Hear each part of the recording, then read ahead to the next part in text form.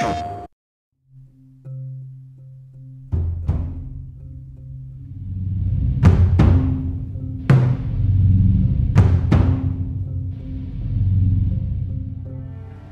really want to make sure that there's that contrast between the negative space and then the high tension spikes. You need the exploration, you need the scavenging, you need something to say like, okay, I'm setting a certain tone and a patina here so that then we can contrast that with some stark like changes. We need the intensity to strike a different chord. That only works if you have the negative space to play off of. We wanted you to be forced to make some choices in the world that showed how depleted the resources were. You know the drill. Look around, see if there's anything we can use.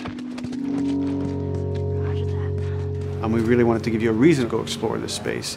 It's like, well, you need to look for supplies that will help you survive another day in this world. Throughout the world, the player finds all sorts of different pieces of items, such as rags, alcohol, bits of broken blades, bindings, and you can combine these together in different ways in order to create items that are useful for surviving in this world.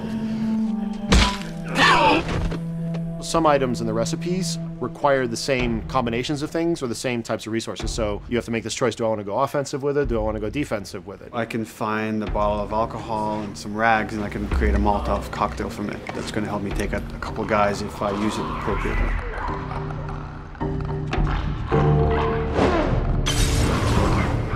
Or I could use those same ingredients and craft a medkit.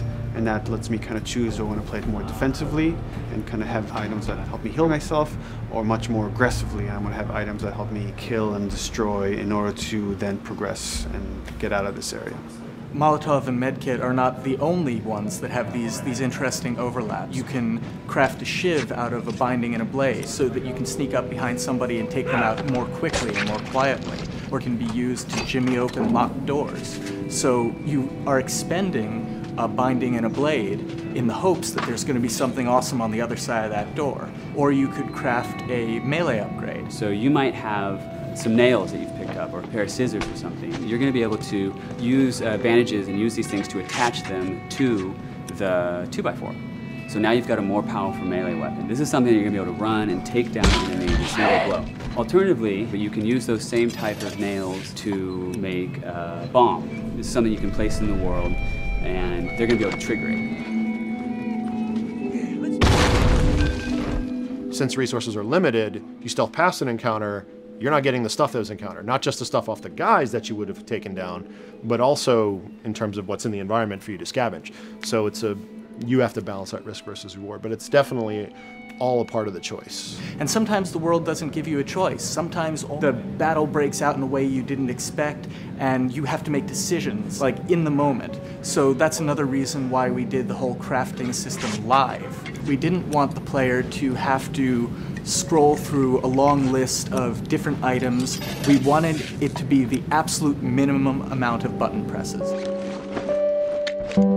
The thing that I hate about any game's UI is when it pulls you out of the game for too long. So that was a challenge to reduce it all to like that half of a screen, and you want to see Joel, you want to see like what's going on around him and be aware of what's happening so you don't have an infected run up on you and start beating on you when you're crafting shivs and stuff. So we needed to make it streamlined and fast enough that you felt like you could take just that moment and be able to craft that thing that's going to mean your survival in the next 30 seconds or your failure to survive.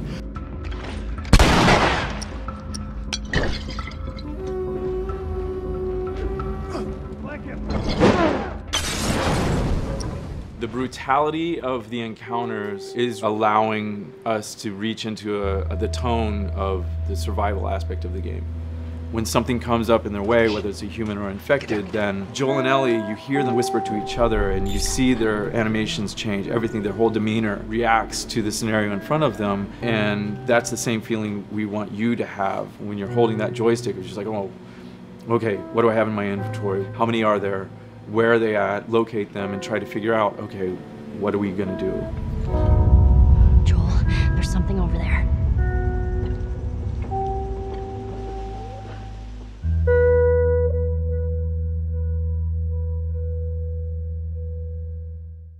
プレイステーション